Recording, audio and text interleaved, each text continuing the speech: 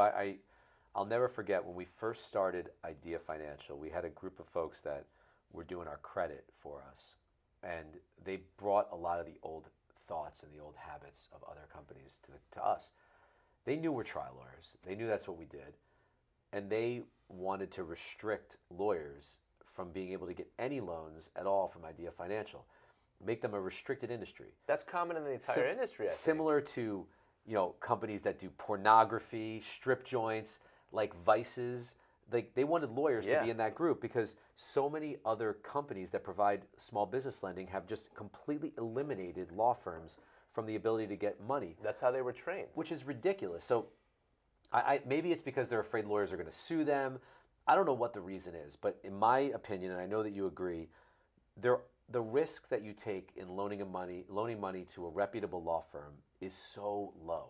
These are folks that not only are they trained to respond to the ethics bar of their own state or their own jurisdiction, but most of them run very solid businesses with great cash flow.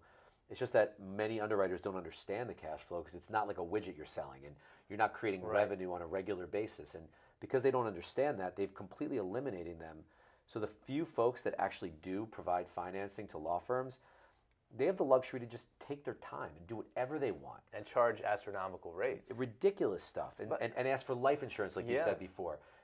Ask them to do things that are so out of the norm for small business lending that it almost becomes insulting. But lawyers will just sit back and take it because they don't have any other options. Well, because, compounding what you're mentioning is that just conventional banks don't like to lend to lawyers either.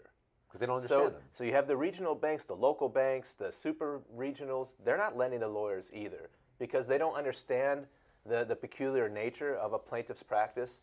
And also, the biggest problem for the banks is they don't know how to place a value on really the only assets that the law firms have, and that's their unrealized fees from their contingency cases. Right. And it takes, I think, a lot of expertise to be able to do that properly.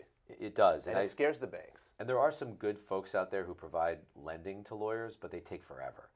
So one of the benefits that we provide to lawyers is, first, we're lawyers, so we understand them.